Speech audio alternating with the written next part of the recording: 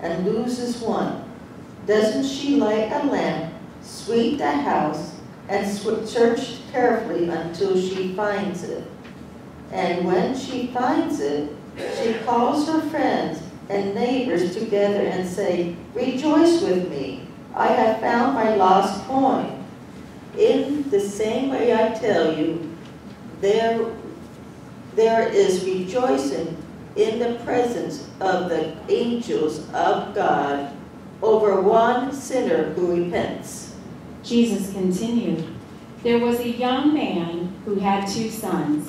The younger one said to his father, 'Father, give me my share of the estate.' So he divided his property between them.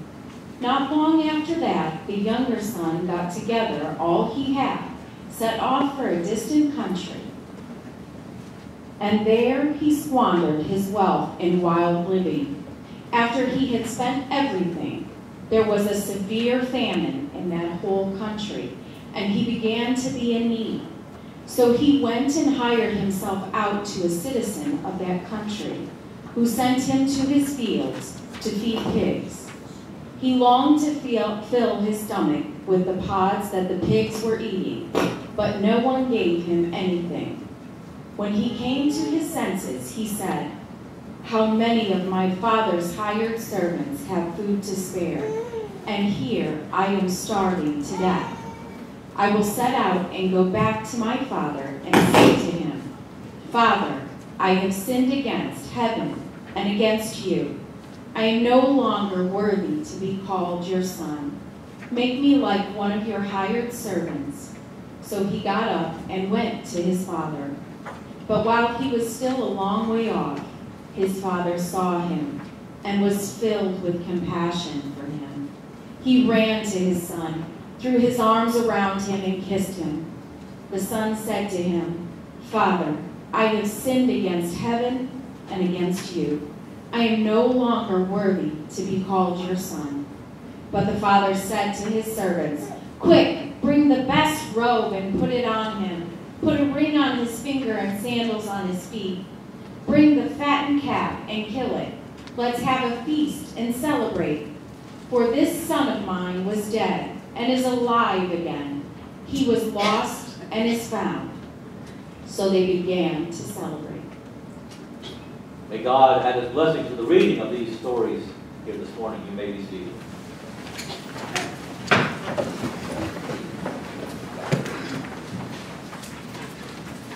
For the next few weeks, other than the first Sunday of the month of communion, we're going to look at parables. But I want to look at parables differently than maybe you have heard them. I don't know. I grew up hearing parables in allegory. And so what I wanted to look at is, how do I make these parables different than what you all have already heard? You've heard these stories. You know what they're about. So we're going to look at them non-allegorically. We're going to look at what they say and then discover what the teaching really was meant to the first century listeners. Again, we've added a lot of things to decide what the people were in these stories. We know that the themes were loss, joy, feasting. We saw that in what was read here today. So the first two end in feasting and celebration, but the third one ends with the father interacting with the eldest son. And by the time that happens, we don't even know which son is lost. And so we're going to look at these stories that Jesus is telling because he knows everyone he is speaking to have been lost. And so he has these stories for them. And they're three separate stories, distinct. You can preach them individually. You can also preach them in a group with what we're doing here today. So what is allegory? What is allegory? It's a story to reveal some hidden meaning. And we know that parables do not have to be a story that actually happens. It may just be a story. It could be something that happened, but it doesn't have to be. But we're going to look at these stories again. We're not going to decide what the coin represents or what the sheep represents. We're going to look at it as a coin and as a sheep. And we're going to see what the meaning is in that. And so, we know that as we find the lost, and as there is rejoicing that happens, you see that in the story. We know that finding and rejoicing is how we show God's attitude. And when we show God's attitude, then we are one in moral harmony with God. So we're going to look at these stories, and we're going to look at them and see just how they were heard by first century listeners. Because first century listeners did not look at them allegorically. And so we know that the stories, when we have had them preached to us, they're really good stories. So we're going to look and see what this sheep owner that had 100 sheep, what this is all about. And so we know that we tend to say that the sheep owner is a shepherd. We even will say sometimes the shepherd lost a sheep. But what the interesting thing is, now Jesus can use the word shepherd whenever he wants, however he wants. But if you listen to what was read today, it never uses the word shepherd. We assume, we even say, the shepherd lost a sheep. But nowhere in the story does it say that it was a shepherd. We do know it was an owner of sheep. And if the owner of sheep had 100 sheep, he probably was a fairly wealthy guy. And we also know that shepherds were not wealthy people. So we're going to look at this sheep owner as a sheep owner. And that's how we're going to look at all of these parables.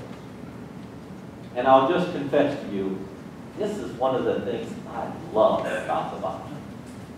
I love to get into why Jesus said what he said the way he said it. And I know I do it as a novice. But I love being a novice at it. And so if you'll just try to bear with me here as I go through this great lesson for me, because I love the way these parables turn out. And so we're going to look at the first one, the lost sheep. Most people believe that the lost sheep is a believer that is lost, and the sheep owner that is going to seek him would be what Jesus, who wants to seek the sheep.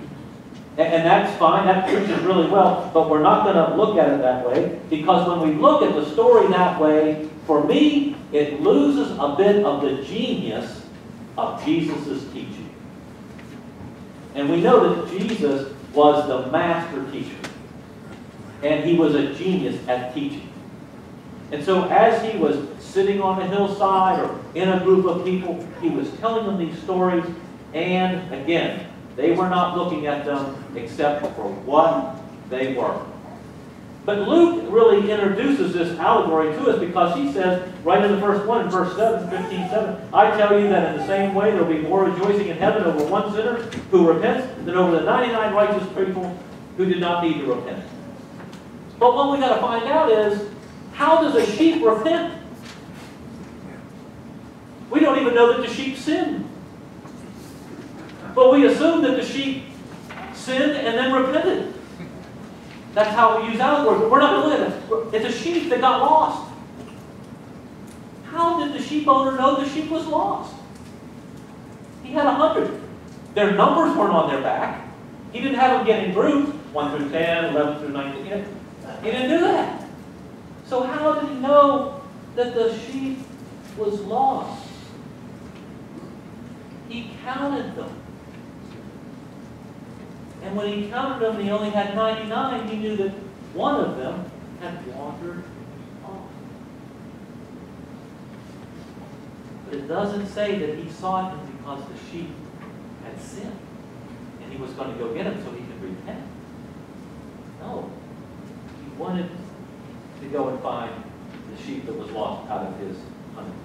And then we find out, we look, we see that the sheep is found by the sheep owner, and now the sheep is on the shoulders of the sheep owner, walking back to the other 99. Both of them are in an uncomfortable position. The sheep owner doesn't want to be carrying the sheep on his shoulder, and the sheep would rather be bleeding with the other 99. But that's what he does.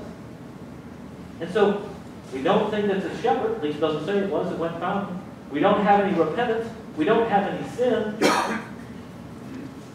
maybe the fault lies with the sheep owner. He's the one that lost the sheep. Because he's the overseer of the 100. And when he counted, he only had 99. But then he finds it. And there's a party. So why would he be so excited when he finds the sheep? Well, because that would be worth something. But why would the neighbors care? You found your sheep. Great. Why'd you lose them? But it says that they had a party and there was rejoicing. So why would the sheep owner want to celebrate the finding of one sheep? Why would his friends? So we see there's a challenge in this parable, a new challenge for us to wonder why Jesus is telling it that way. One is missing out of the 100. He counts it. He knows that it's missing. And then he experiences joy when he finds it. That's the story. So what does it mean to us? The Pharisees would have looked for the lost sheep and understood that the owner is supposed to look rigorously for the lost sheep. When he finds it, to bring it back. But also, the Pharisees probably wouldn't have celebrated. Jesus tells that they celebrate. The Pharisees would say, there's no reason to celebrate that because you found it on your own. Jesus is teaching them that when a believer finds the lost, it's because God is involved in the finding. And maybe our lesson in this is we're to make every effort to find what or whom we have lost. The Pharisees would have searched, but they wouldn't have attributed any of the finding to God. And we know that Jesus rejoices when he finds lost things because he loves to find the lost. Maybe that's our lesson in this parable, is that we, when we are lost, are separated from God. The sheep is separated from the flock. And so keeping with the heart of God, we know that Jesus taught us to love, and we are to love the lost. And maybe we're to count among us to see if all are present, or are we missing one. And then we should do all we can to find the lost. And when we find them, we're to do what? Throw a party, tell our friends, have a celebration. That's if we're looking at it non-allegorical. How about the parable of the lost coin? Now the challenge in this, in the first century, would have been what? It's about a woman who has 10 coins. That was a big challenge for them in the day. Because a lot of times you would see women as what? No status or low status. But here Jesus is telling the story of a woman who has some coins. Now, we know that the Old Testament has what? Esther and Ruth. If you're a reader of the Apocrypha, you know the book of Judith is a great heroine in that book. It's not been canonized, but you can read it. It's a great story. If you want to read a story about a woman, the book of Judith. But even though the sheep owner would not have been offensive or unattractive, this one is about a woman. But what the sheep and the woman and the sheep owner have in common is they are completely unremarkable. Like my daughter likes to describe me as perfectly average. That's who they were. So we have this Jewish woman now who has coins. Coins. And so she has these, and we read, though, in Luke 8 says, Joanna, the wife of Chuza, the manager of Herod's household, Susanna, and many others, these women were helping to support Jesus' group out of their own means. What? So women actually supported Jesus' ministry with their own money. So maybe we have been given women of the first century an unfair look. That there were women that actually had money. And this isn't to create a negative vision of Judaism, but maybe there's a surprise or something to provoke here. Maybe something else is going on here if there's a story about a woman who has coinage. Well, what happened? She's missing a coin. How does she know that she's missing a coin? But she counts them. And she only has none. So she's missing a coin. And the coin had some value. It was probably part of her dowry, something that was given to her by her forebearers. And like the sheep owner who was missing one sheep, the woman counts and it's missing, and she has to find it. Now, we could say if she had 10 coins, she had some wealth. But scholars believe that this was a Syrian woman who lived in low means, had an adobe house, no windows, reeds on the floor. And so now the coin is lost, and she has lighted lamps to look for this, and she searches how? Everywhere. Under bed, boxes, anywhere she sweeps the floor. She's looking for the coin. And what does she do when she finds it? She celebrates. The coin that I had lost. But she does something different than the sheep owner. She takes responsibility for losing the coin. The coin that I lost, I have found. Do we celebrate finding what we lose? Do we take responsibility for losing it? She does. And so she throws a party. And we know that in the Greek, the nouns that are used for the party invitations and all the language in Greek is all in the feminine. So she is inviting women to the party to entertain. And then Luke 15:10 says, what? In the same way I tell you, there's rejoicing in the presence of angels, of God over one sinner who repents. Again, Luke is trying to tell us in allegory what it means. But in this interpretation that we read, neither the sheep nor the coin did anything of note.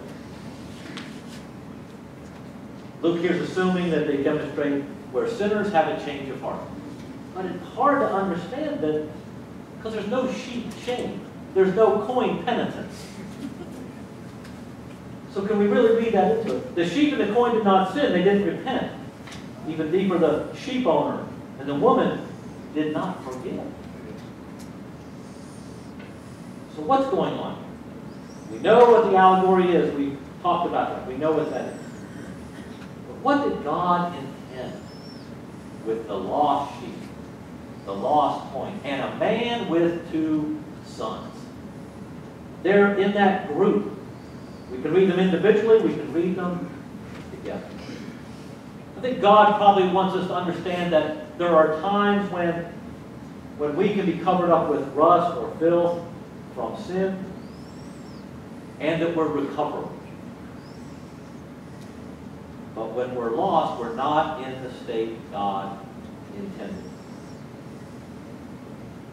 We can say the woman is like the Holy Spirit, makes diligent, thorough, and unceasing search for the coin or the soul. Say that in the houses of God's humanity. But Jesus would understand that all believers are to join in the recovery efforts of lost souls. That's what he taught. That we're all to recover. We're all supposed to count. We're all supposed to search diligently and thoroughly for the lost. We should turn our house upside down to find the lost. Have we counted? Have you counted? Do you notice when someone's lost? What do you do when you recognize that somebody is lost?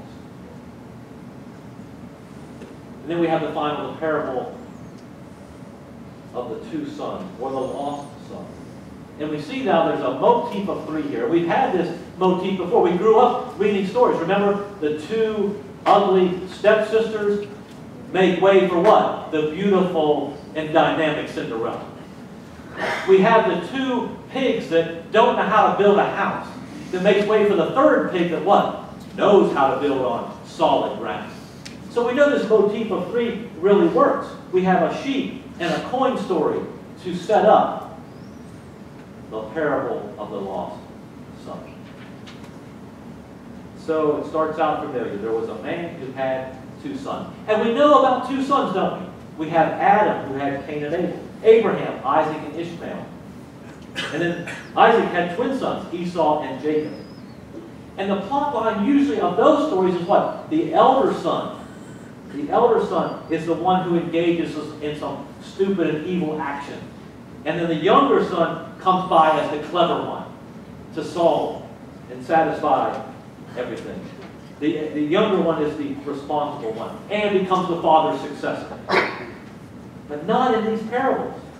Who turns out to be the prodigal? The younger son. So that's a change from what the first century listener had read and understand. It's not the older son that is the one that gets in trouble. It's the younger son.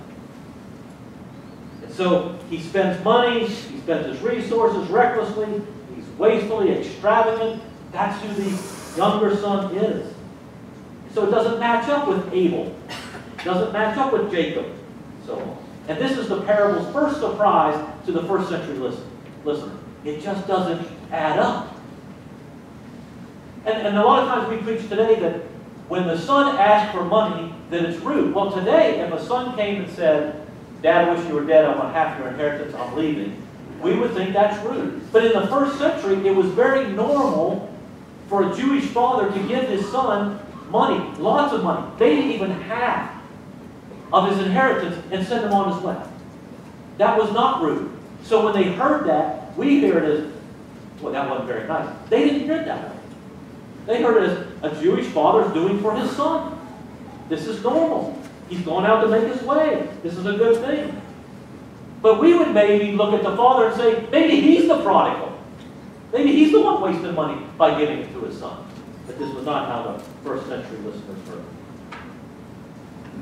But we know what happens, don't we? The son goes out to some extravagant living, and he gets to the point where he's got a great job feeding the pigs. And he's so hungry that the food that the pigs are eating looks really good to him. And we can kind of look at pigs in the story. That was an unclean animal. The Jews wouldn't eat that. But this was in a Gentile area, so it wasn't a problem where he was, according to the story that Jesus tells. He's in a Gentile area, so he just needed work. The problem, though, is not the work, is that he's hungry and alone. That's the problem with this story. That's where he is. And so he comes to his senses. He decides to go home. And if we interpret it as repentance and forgiveness, this is the part where that's supposed to take place. That the son is going to repent and ask for forgiveness. But Jesus doesn't say that the son's repenting. It just says he's turning to go home. Because he's hungry and alone. In fact, the Bible says, Jesus said the son came to himself. He came to himself. So maybe the light bulb went on, or in the first century, the oil lamp went on in his head. And that oil lamp told him he needed to go home. But what did he repent of? What sin did he commit? Wasting money is foolish, but is it sinful? Maybe he was going back home to get more money from his father. We see that in other parts of the Bible where people actually talk like an inner monologue of what they're going to do and what they're thinking as they go back. We don't have that here. We don't know what the son's rehearsed words are. And we don't ever get to hear him speak those words because what happened? The father runs to his son when he sees him. And he runs to him because what would we expect a father to do? I mean, if your son was lost and you didn't know where he was and then you saw him, wouldn't you run to greet him? I think we would. And so there's compassion here. It's the same compassion we're going to see next week in the story of the Good Samaritan. It's that kind of compassion. Someone is dead is alive. Thought was dead is alive. And if you think the father should be angry, that would have been out of character because there's not a precedent in the Bible that would show the father being angry when the son is found. So it's very normal for him to show compassion. That's what he's doing. Now, the action of robe and ring and fatted calf, that stands on its own. But the father is not concerned about the son's repentance. Just like the sheep owner is not concerned about the repentant sheep, or the woman being concerned about the repentant coin. That's not what is here. The father's rejoicing that the son is home. He's back from the dead. And he adorns him with the finest accessories that the family can have. But the parable is what? About a man and two sons. But all we have here is the one son. And sometimes we stop right there. That's the parable. He's lost is found. Oh, joy, party. Send them out. Find the lost. But this one goes a little further than the party. Where's the older brother? Why is he invited to the party? Have we forgotten about the older brother?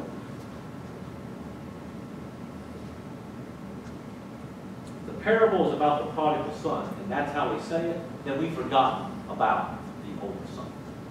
The parable is really about two sons.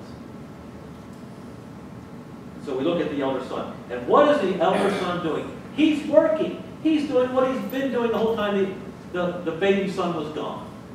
He's working. He's being obedient. He's doing the right thing. And when he hears one of his workers tell him why there's a party, your brother has come home, he rejoices. No. He gets angry, mad. I've done all the right things, and he gets the party. Whew. Have you been there? And we may feel sorry for him. We may say, that's just not right. You should give a party to the guy that's always done it right, not to the guy that squandered the dad's money. But he's not the conventional angry brother. Remember how Cain, what did Cain do? He murdered Abel. What was Ishmael called? He was called a wild donkey of a man. And Esau threatened to murder Jacob. So this brother is angry and upset, but he doesn't want to kill his brother. At least he doesn't say that. But he was doing what was expected of him. He's being obedient. So the other parables, the sheep owner, the woman, they summon their friends to celebrate the loss. In this case, no one notices that the elder brother is missing. They're having a party. They're having a great time. And the elder brother is out working, being obedient. So the father realizes it, because what's the father do?